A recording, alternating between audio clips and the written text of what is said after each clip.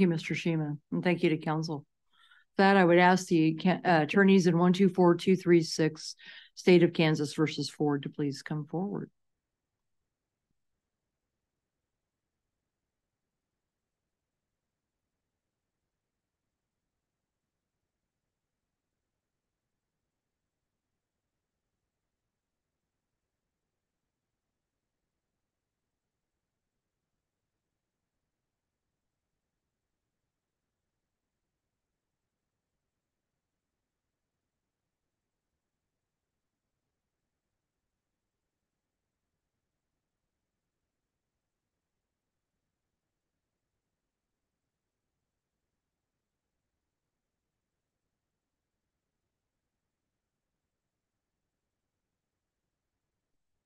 Good morning, Your Honors, and may it please the court. Kai Mann of the Appellate Defender's Office on behalf of the appellant Marlon Ford. I know I just did, but just to confirm, may I please have 3 minutes for rebuttal? Thank you very much. Yes.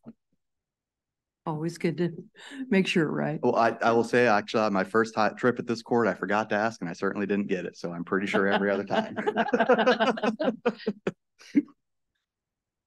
May it please the court. Marlon's Ford conviction is the result of a jury making a decision on a vague statute without the whole law following a highly objectionable closing argument. These conditions demand reversal individually and cumulatively. Mr. Ford's conviction of rape is reversible because the prosecution erred in closing argument, because the district court failed to instruct the jury fully regarding the law on rape, and because the Kansas rape statute is unconstitutionally vague. Now, I'm prepared to discuss each and every one of these issues, but I would like to start with prosecutorial error unless this court has any objections. The state in this case, they took the concept of force necessary to be convicted of a rape and stretched it beyond any sort of recognizable bound in this case. The state told the jury that Mr. Ford was exercising force when he was driving from Kansas City, Kansas down to Wichita, exercising force from nearly another state line, exercising force again while he was calling her while she was in a locked building to let him up. Again, exercising force by a mere phone call when she's in a locked building, guarded by people on patrol to not let bad things happen, not forcible. And furthermore, and even more egregiously, the state told the jury that he continues to exert force when he asks if they can have sex. When we're dealing with rape, and when non-consent is an element of one of those, of that crime, how can asking somebody for consent to avoid rape and to avoid, any sort of negative sexual practice be an exercise of force? It just doesn't make sense. And this just stretches the element of force beyond any reasonable and recognizable definition. Now, the reason the prosecution felt that they could do this is because the Kansas appellate courts have never, ever tried to even attempt to put any sort of limit on what force is. Instead, in Borthwick, this court has just said, and this has been carried forward throughout, that the amount of force required to sustain a rape is highly subjective, and it can't be given at any sort of reason. In fact, the full quote, I have it here. The force required to sustain a rape conviction in this state does not require that the rape victim resist to the point of becoming a victim of other crimes, such as battery or aggravated assault. KSA 3502 does not require the state to prove that a rape victim told the offender she did not consent, physically resisted the defender, and then endured sexual intercourse against her will. It does not require that a victim be physically overcome by force in the form of beating or physical restraint. It requires only a finding that she did not give consent and the victim was overcome by force or fear facilitating the sexual intercourse. That last sentence is correct, but what this case shows is that there has to be some limit to the term force. Again, the state is claiming Mr. Ford was exercising force from essentially the Missouri state line. I'm sure he ate breakfast that morning. Those calories are fueling him. Was that now a forcible breakfast because he was going to go down there that night? The state essentially, they try to find a point where they can pick and see a force. And then I have 2 questions. I'm so sorry to interrupt.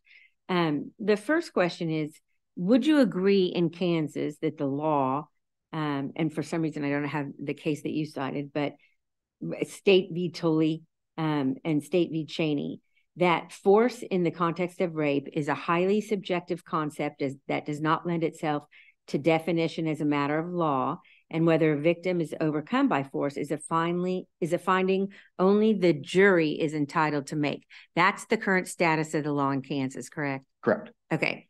And then the next thing is, and I understand that in the closing argument that is exactly what the prosecutor argued about, the force started when he left Kansas City, calling her.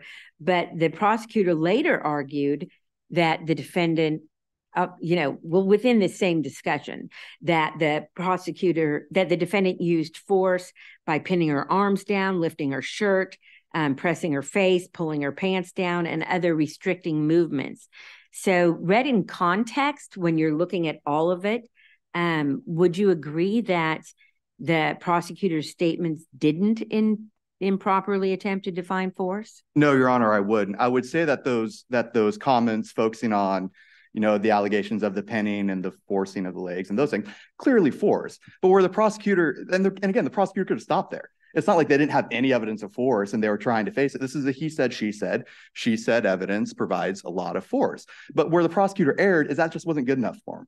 They had to find this force goes all the way back to Kansas City, goes all the way back. And that's how the jury gets confused. And as we saw, the jury was clearly confused in this case. They asked for a statutory definition of rape.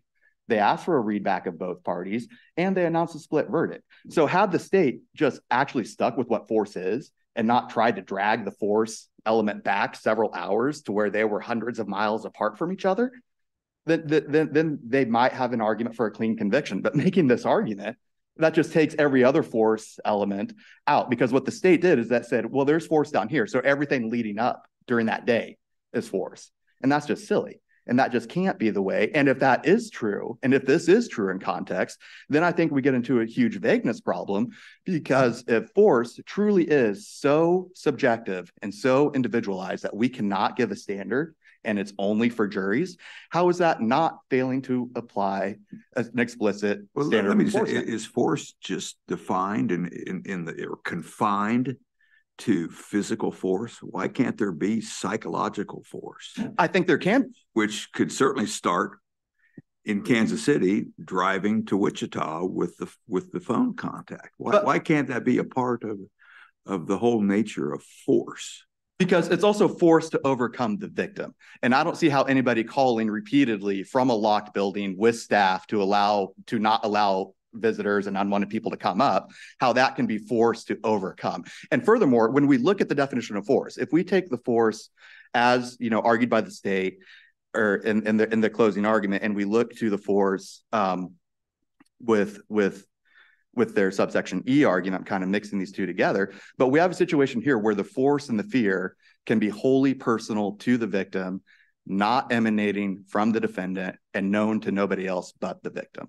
But counsel, you just said that force is individualized with the victim. Correct? No, that is our current state law. I think we should be looking at force from a reasonable perspective, not from whether this person claims they have force and we can't do anything about it because it's so subjective, but whether a reasonable person in this situation would find some sort of force. Isn't force always going to be a matter of individualized context? I mean, yes, but words also have meaning. And if we look to the dictionary definitions of force I cited in my brief, they all talk about power, violence, strength. Even if we look to our definition of forcible felony in Kansas under 215111N, that defines forcible felony as any felony involving the use or the threat or use or threat of physical force or violence. So I think unless there is an actual something coming from the defendant that there is going to be a negative outcome, that there is going to be some harm, again, be it psychological, be it financial, be it physical.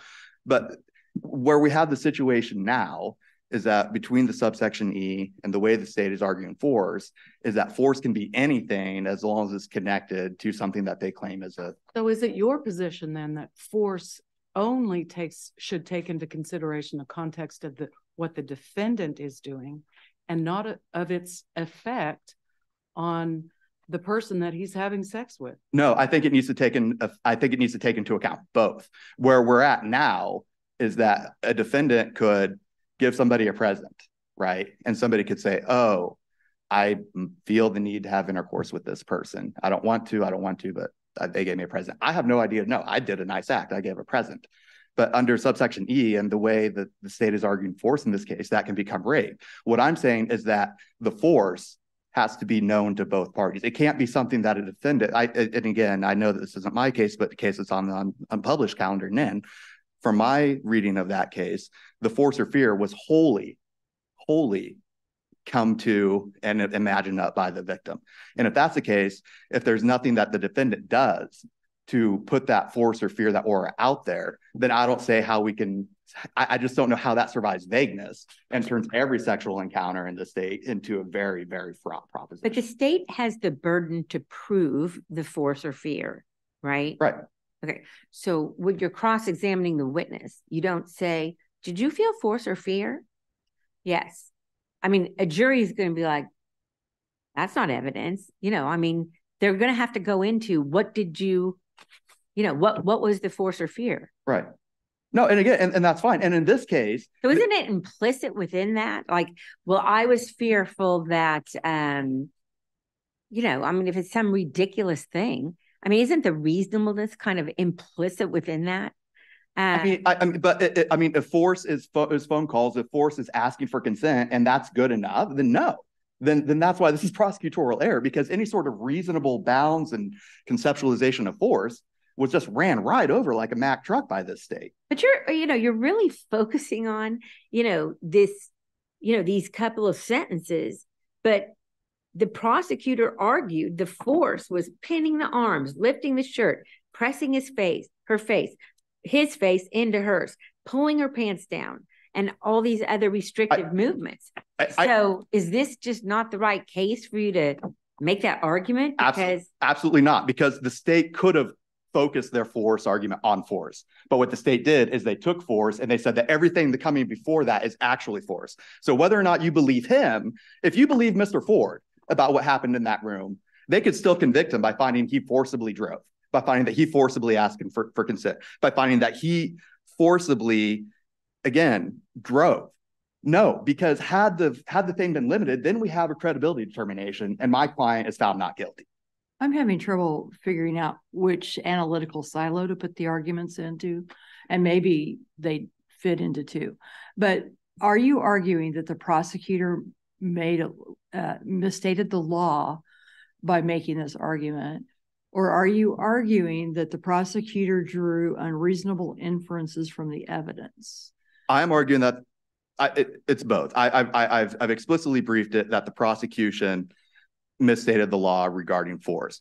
My secondary argument, if what they said is fine, then we've got an unconstitutionally vague statute because nobody can protect themselves from force there. However, if they are drawing inferences that are impermissible, then that is equally prosecutorial error. But in my mind, if what the prosecutor said in closing argument, we've got a major statutory problem that is going to ensnare a lot of people in a very serious level of crime. And is that true when we think about our broader context of criminal law? Of essentially, the perpetrator takes the victim as they find them. If that perpetrator puts into motion a chain of events that has a causation that would lead to psychological force, why is that not consistent with a lot of other principles of criminal liability? Because there is no principle of psychological force here. Simply driving down is not force enough, especially when you're in a place that is locked with staff to prevent people up there. What if in each of the instances that you object to, the prosecutor had used the word fear instead of force? Then I still think that is stretching this beyond any recognizable. Basically, the state is having it to where why? Because there has to be some way a person can engage in sexual intercourse with knowledge that they are not performing rape. And under the argument of the state, combined with their interpretation of subsection E in the new statute, that just can't happen. I could ask somebody out for a date. Somebody could ask me up, but they could say, hey, in their head, they could be thinking, I really don't want to have sexual intercourse, but I like this person. And I'm afraid that if I do not have sexual intercourse with them, I'll never see them again. And we go through sexual intercourse, they consent. Have I committed rape? Under the state's theories, I have. And I just think that is wildly, wildly dangerous. And this court should not let that stand. And I see I'm out of time. I have no more remarks, but I'll answer any questions. Thank you. Gillette?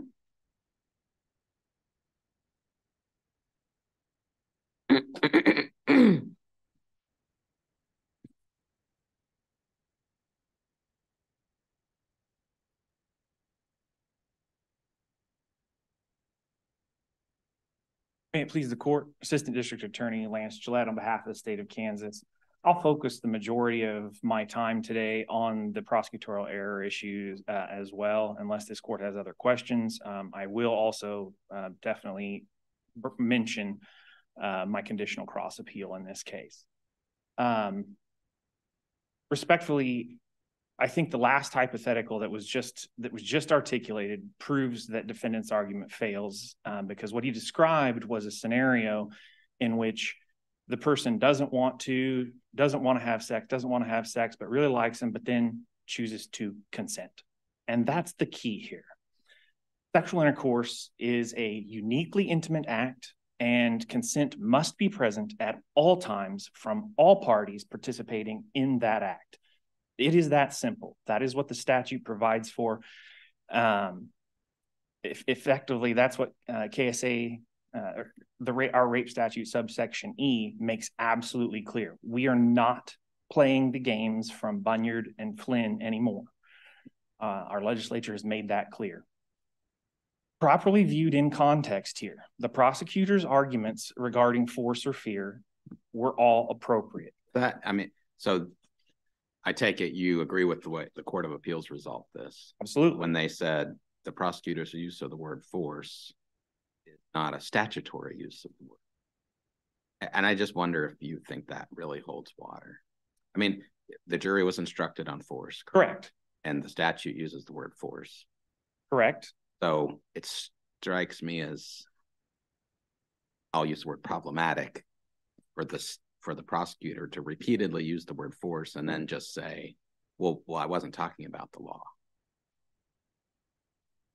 I think we have to look at, again, we have to understand the context here. And the word force is not defined in statute.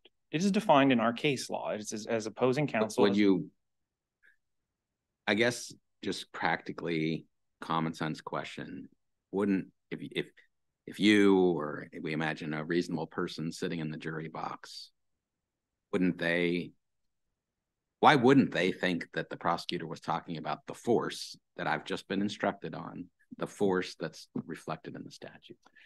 Because we have to understand the context. And what we start with here is we're talking about where the defendant began his force. She's not explicitly tying that to the actual act of rape, what made defendant guilty of the crime of rape. She's describing a constant escalation of force, the psychological force, which I believe opposing counsel has even agreed can be a form of force.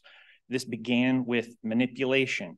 It continued to a point where he put her in an impossible situation. Opposing counsel wants to talk about a locked building, et cetera, but what is the victim going to do when a friend of multiple years is telling her, I'm going to freeze out here in my car?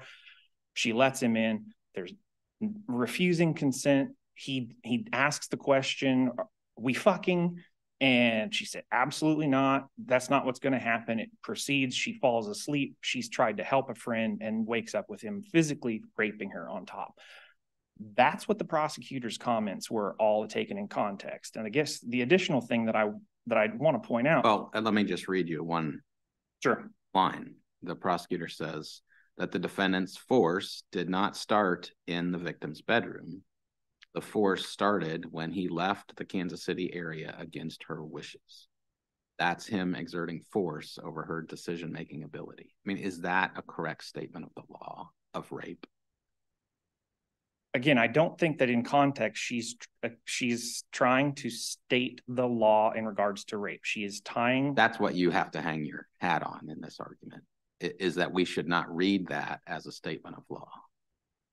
That kind of circles back to my original question, which is, isn't that exactly how the jury would have understood it?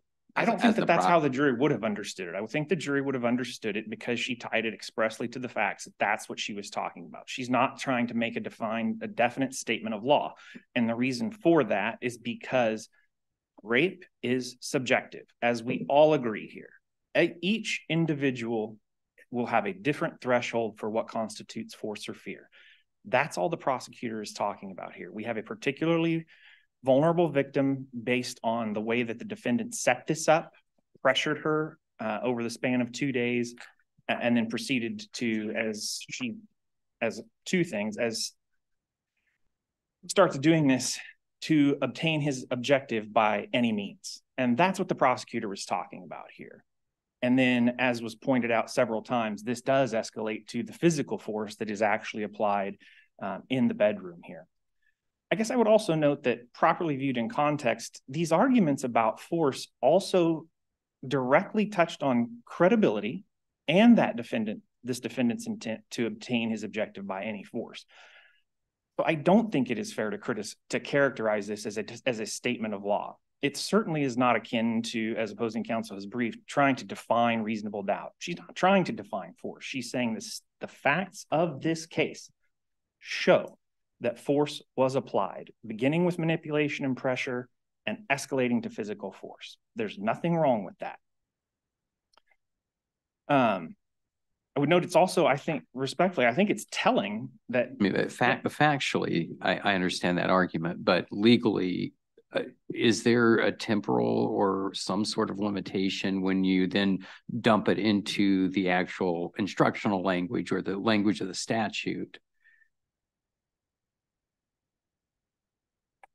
I think... Or is our appellate authority that it's just an undefinable factual question? I would begin with it is an undefinable factual question. I don't think this court should delve into telling individuals what may or may not constitute force for them, because it is so highly subjective. There is a world of difference amongst individuals in this state, and he simply cannot craft a singular definition that would define force for every single individual. And then to your second question regarding the temporal nature, I think that the correct way to answer that is it depends on the facts of the case. I'll briefly touch on Nin. It was an unpublished case that I know that this court accepted the petition for review on. Neither party has filed any kind of a supplemental notice about that, but I know it's on this court's summary docket today. I think, is an example that is distinguishable from this case in two ways. First, in Nin, factually, what was talked about there were events that occurred over years. And the initiation there wasn't necessarily any indication of actual pressure. It was quote unquote grooming, touching, something that may not have been understood by the victim at that time, but that was not necessarily even psychological force because it was not understood. It's also, I think, legally distinguishable because when we talk about grooming, it can constitute a number of different things, many of which would not constitute force, as I said, something that may not be understood at all. So I think that's an example that I think would answer your question as far as the temporal connection. If there are no other questions regarding that, I think it's also worth noting that what we see here is that the state has tried to put the argument in the best context it can based on what a jury would have understood and what's seen here. And what we have on the contrary is a defendant in his second or third argument about prosecutorial error, claimed that the state argued, quote, the only force necessary for rape is the act of intercourse itself. Those words don't appear anywhere in this. Quite to the contrary, this case is highly distinguishable from that kind of an argument that occurred in Bunyard. I think that's telling of what we have here. We have what a jury would have seen in this case versus what a defendant would like this court to see after the fact based on a subjective interpretation that may or may not be actually even linked to the record.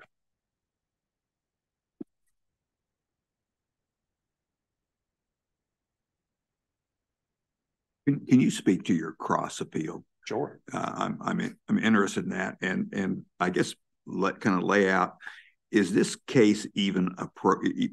I know you say a modified Bunyard instruction is no longer applicable given the current state of and the amendment to the rape law, but even if is it factually appropriate in this case? In those distinguishing Bunyard and the other case to this case is that there was consensual sexual activity between the two. Here, there really either was or there wasn't. There isn't an agreement that there was consensual activity on the part of the victim in this case. Does that make a difference here? I think it does to a certain extent, but I'll explain why I think that this court can and should take the opportunity to address the legal question. Yeah, I'm thinking factually, why does it even fit? But go ahead. Sure. So to be clear, a modified Bunyard instruction provided that rape may occur even though consent was given to the initial penetration, only if that consent is withdrawn, that withdrawal is communicated to the defendant, and the sexual intercourse continues when the victim is overcome by force or fear. There's about 5 different things that have to go into that. But here, unfortunately, this instruction, it was not requested below. So it's not preserved. The defendant never even attempted to carry his burden to demonstrate clear error until a passing attempt in a reply brief and then in his petition.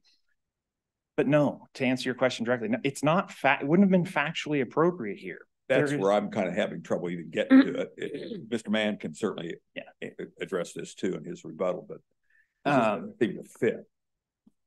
So it's not factually appropriate because the victim was clear there was never consent and that there was force here. Even in the defendant's varied accounts, there's never a description of a factual scenario that would fit under Bunyard. I think that this court can and still should reach the question of whether or not it's legally appropriate, because that's the clear error rubric. We have to answer that question first. And respectfully, it's time we have an answer to that question. Bunyard opened a door that frankly would be that canon was terrifying for a number of individuals. It was vague. It was created by judicial fiat. Flynn tried to walk that back, but left open a number of vagaries and concerns that could have still left victims subject to additional force, harm, battery, etc. That's not required for a rape, but a defendant could still play dumb, essentially, or be more violent and then play dumb because he could try to benefit from that. He or she could try to benefit from that. But it's important here because in Flynn, this court drew the line that it would only apply to rapes prior to July 1st, that occurred prior to July 1st, 2011. Since that time, we've had KSA 215503E. It is about as clear as a statute can be. It shall not be a defense that the offender did not know or have reason to know that the victim did not consent to the sexual intercourse, that the victim was overcome by force or fear, or that the victim was unconscious or physically powerless. I would note that that does also make an exception. It doesn't apply to A2 where we're talking about certain types of rape.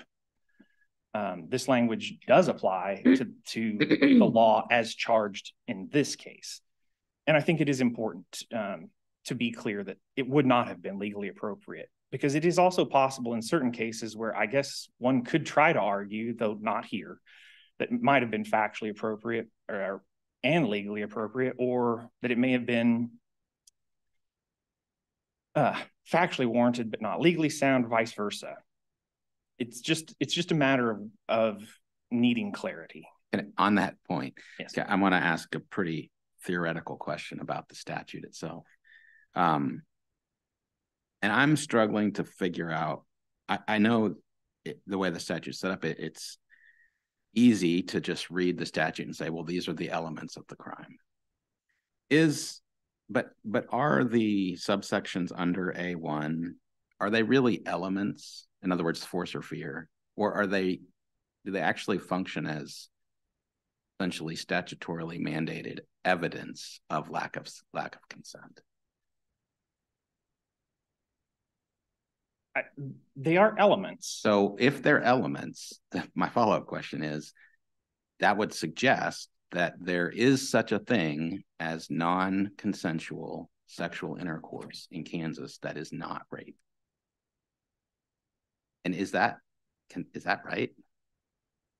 I might need a little bit of clarification, because the only circumstance in which I could see that would be under subsection A2, and it would require very unique evidence, and it would probably require evidence from a defendant themselves. That's not necessarily a burden shifting, so that's not accurate, but it would require very unique evidence about mental capacity or incapacitation due to some kind of a substance. That's the only realm I could see that in, where a defendant can still try to claim a lack of knowledge.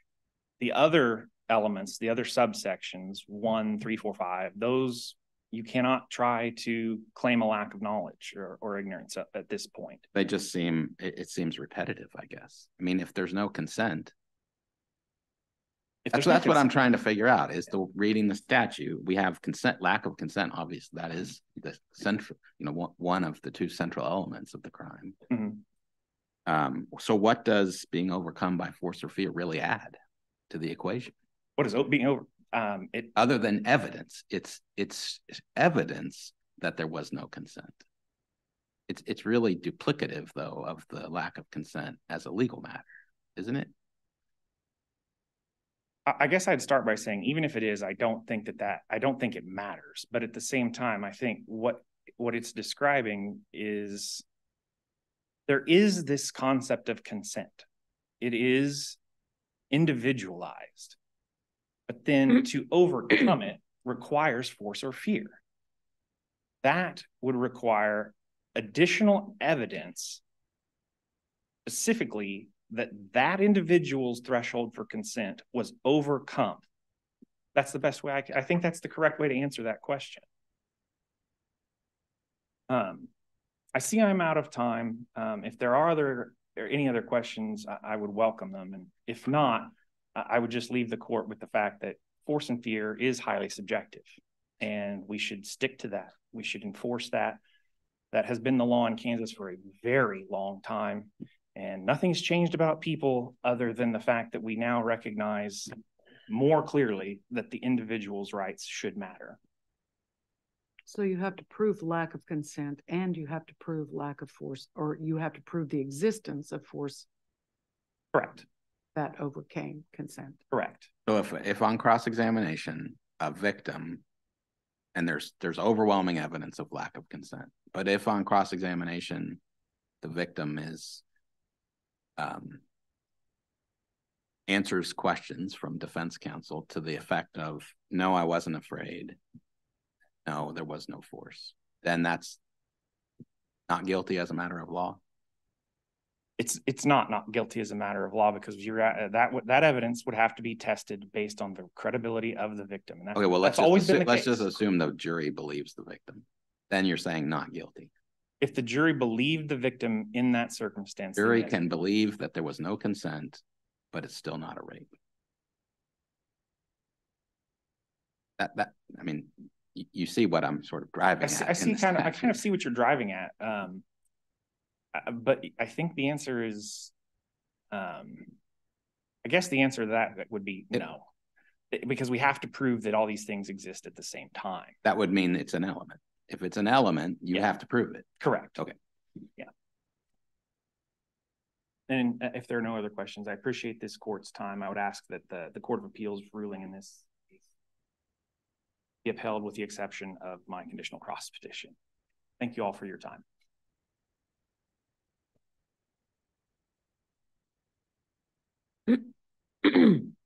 May it please the court. I would like to start first. I know I've got a lot to cover, but as far as preservation of the modified Bunyard instruction, Flynn was a one-issue case. The only issue in that case was whether or not a Bunyard instruction kept going. So the fact that the district court discussed Flynn for 5-6 pages, and I can't argue Flynn and proper application on Flynn on appeal, that instruction is preserved, or there are major problems with our preservation precedent.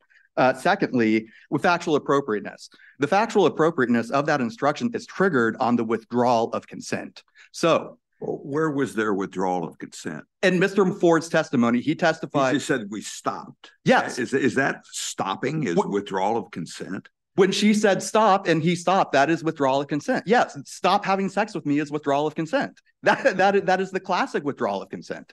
I thought the quote was ended abruptly. His testimony, if you read his testimony, I don't have it up here right now, but his testimony is that we had consensual sexual intercourse for about half a minute to a minute. And when she said stop, I stopped and left. There are two stories in this case.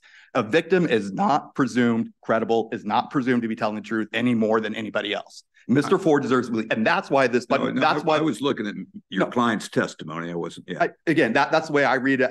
That's the way I read it. The instruction is triggered on the withdrawal of consent, because if they can find that he stopped at the withdrawal of consent and did not go further, they acquit him. That's why this is factually appropriate. That's why this is so key. The jury requested readbacks of both parties. This was not an easy question. Why wouldn't they do the same thing under the instructions that were given?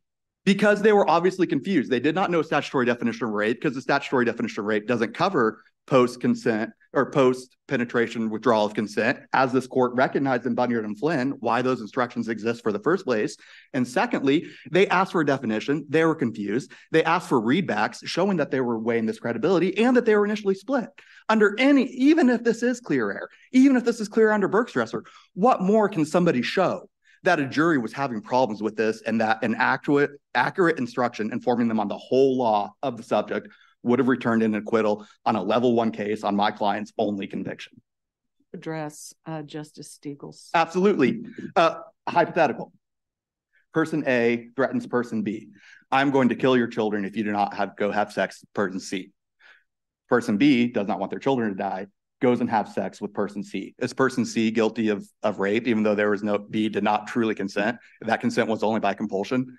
Again, consent and force and fear are heavy. Sexual intercourse ranges from a lot of different factual scenarios, especially with young people. We need to be clear. We need to protect everybody. I hate to interrupt, but I think that's a different question. I think Justice Stiegel's question was, I didn't really consent, but I'm not afraid and I don't feel forced. No, that would not be rape, because there are 3 elements of rape. If that's true, then isn't it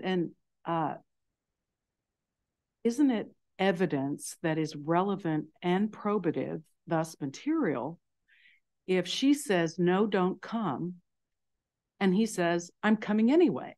Isn't that evidence of, I don't care what you say, I'm going to do what I want? That's force, isn't it? If we interpret the evidence this way, again, we're starting from his position that we're believing her. But he said, I was invited. He said, I've never been to Wichita. Hey, but the jury struggled with this. They had readbacks of both parties. If you read these testimonies individually and you believe her, you're not asking a readback for anything. So this was such a close case. We have an instruction that clearly covers this exact situation that is not negated by subsection E, because Mr. Ford's defense is, I was unsure. His defense is, there was no rape. This was consensual sex. But can you answer my question, though? Which is, and he said to himself, I don't care whether you want me to come or not. I'm coming anyway. Isn't that a mindset of force? I can't agree with that, because that's not what our record reflects with my client's testimony. If I were just going to believe what the victim were going to say, then I don't know what I would be doing here. Can't the jury infer that? They can, but the inferences we got on this record when they asked for a readback shows that it was a much closer than that. And that's why we need that extra instruction. And that's why the state's prosecutorial error was so harmful, because they took the jury, who was very closely divided on a question of credibility, and the lack of instruction and the prosecutorial's closing error just destroyed anything. And just one last thing. But I'd like to ask a question. Okay, so I want to get back to this legal appropriateness. So we know what the modified Bunyard instruction says. Mm-hmm. And, it's consent is withdrawn. Okay, so that's already, the consent is already an element of the crime. So that's no big mm-hmm. deal. And then the third one is, the sex continues when the victim is overcome by force or fear. That's already an element of the crime. But the B, the second one, withdrawal is communicated to the defendant. Mm-hmm. Okay. Now, this directly conflicts with 215503E. I disagree. Because there is, E says that it's not a defense that the defendant know whether or not there's consent, right? Is that true? The way I read that is that the defender did not know or have reason to know that the victim did not consent. Here, we have knowledge that they did consent. No, I'm just talking. I know, but in a Bunyard situation. No, you don't know what I'm saying because I didn't finish my sentence, okay. Which is that not looking at the facts of this case, I'm just looking purely at the law and whether this is a legally appropriate instruction. Okay. That in order to give this instruction in a post-penetration case, withdrawal of consent is communicated to defendant. When we have subsection E that says it is not a defense that defendant know whether or not the victim consented. I don't understand why in a post-penetration case, number one, you're totally confusing the jury because you're giving both of those instructions. And then number two, why are we drawing a line there? Because the prosecutor has the burden to prove that there was no consent. But in a post-penetration case, a person has consent and then they're having sexual intercourse. But the prosecutor doesn't have to prove anything about. I know. Well, may I finish my sentence? Yes. Thank you. But we're not focusing on the consent part because that's not the crime, right? So you could just ignore all that. I mean, what we're focusing on, what the prosecutor has to prove is no consent. The prosecutor has to prove all the elements simultaneously. And if you have consent, but the other two, but then consent magically comes in, you have to prove that they all exist simultaneously per 5107 or 5107F. Now, what happens here in a post-penetration case is that consent's taken care of. You have consent, or else it wouldn't be withdrawn. Now, this is why, if that is true, that if a person can give consent, withdraw that consent mentally and silently without ever saying anything, then that's why we have a vague statute, because that sets the stage for any person to have sexual intercourse and then later say, no, I changed my mind halfway through and I was scared halfway through. Right, but the prosecutor would have to prove that. So let's talk about, how does a prosecutor prove that all of a sudden the victim's not consenting anymore? By the victim saying, I told them to stop and they kept going. By Bunyard and Flynn. Okay, I told him to stop and he kept going. Yes. And so implicit within that is now that the defendant knew, it's communicated. Right. Let's think about other ways.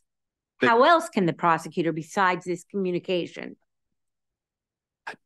I mean, like he talked about defendant trying to play dumb or force. If you're playing dumb, and this is even kind of, shouldn't even have to say this, but if you have to play dumb to not notice somebody's withdrawing consent, or you have to use violence to silence somebody, as they said in the brief, that's rape. You know there's not consent, or else you wouldn't be playing dumb, or else you wouldn't be using violence.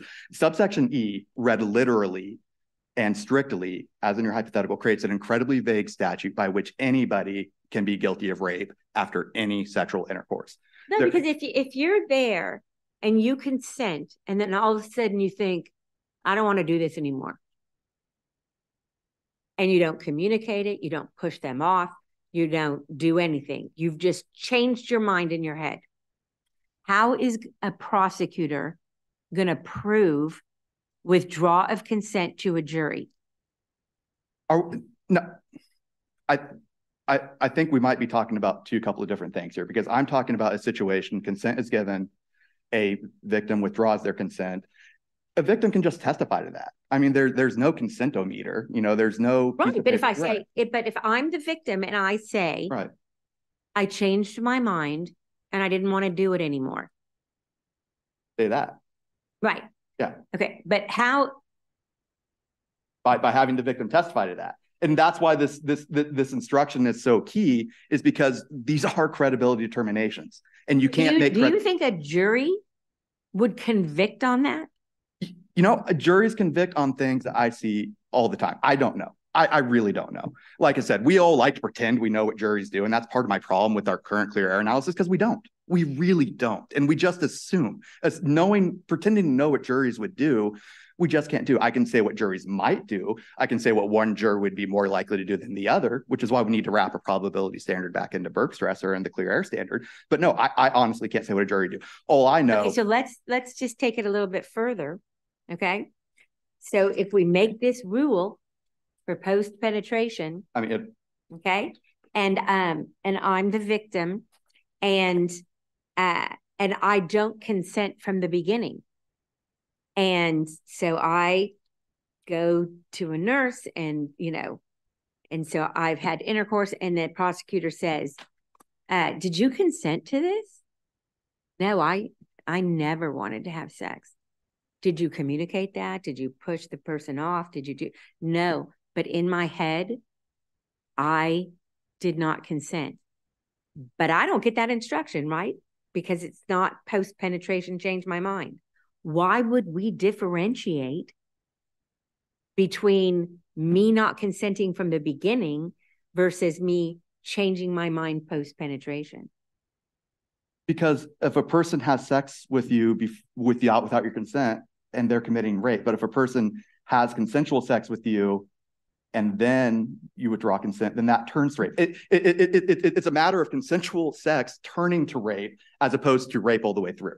That's but if I say at the very beginning, I didn't consent, but I didn't communicate, I didn't do it, but there's no instruction given at the beginning that but the instruction is that, that's just the regular rape instruction. The victim did not consent. And but this second thing that says withdrawal is communicated to defendant. So withdrawal of consent is communicated to defendant. Why aren't we telling the jury in my hypothetical that from the beginning that my non-consent is communicated to the defendant? Why aren't we requiring that instruction be given, when at the beginning? Because you can't withdraw something that's not given. But let's take out the withdrawal. Because what we're basically doing is saying in that second thing, you have to communicate the fact that you're not consenting to the defendant. Because you've already given consent. Because the status quo is consent. And if you got to change that, you've got to let somebody know that. That's why, because consent is in place, because you already have consent. That's why you have to communicate that, or else the defendant is going to know. And you don't have to verbally say it. You can try to push somebody off. You can make actions. I'm not saying it has to be like wave a red flag 3 times or fire up a flare. If the situation can turn where somebody reasonably knows that they no longer have consent, you have to go. But there has to be something, because that person is operating under the consent that they were given. Okay, so final question, and I know I've gone way over your time. So you don't believe the fact that you have to communicate that to the defendant that you no longer consent? You don't find that to be in complete contradiction to subsection E, which says that it is not a defense that you didn't know that the victim didn't consent? No, because in the withdrawal of consent cases, the defendant already has affirmative consent. They're possessing of consent. But this is the plain language of the statute, right? No, I know. And again, but I do not think that those are different, because that person was operating under the knowledge that they had consent. And unless something else goes on, they're going to continue to operate under that knowledge. They are having sex with somebody, with a person who consented, until that withdrawal is communicated. Because how else are they? The legislature should do, or is this something you want us to do? I think that unless this court interprets it that way, that then we have a vague statute, as I've argued in the vagueness section, to where every sort of intercourse is running the risk of, again, and not just a crime, one of the most serious crimes, carrying lifetime registration, level 1, like rape, big one. Thank you so much for answering my questions. I'm sorry, I got a little bit worked up. I think we're just talking past each other. Oh, I So don't that- think yeah. so. No, you answered my questions. I appreciate it. Well, I've been way over time. I don't have anything prepared. Although, Thank you, Chief. Thank you.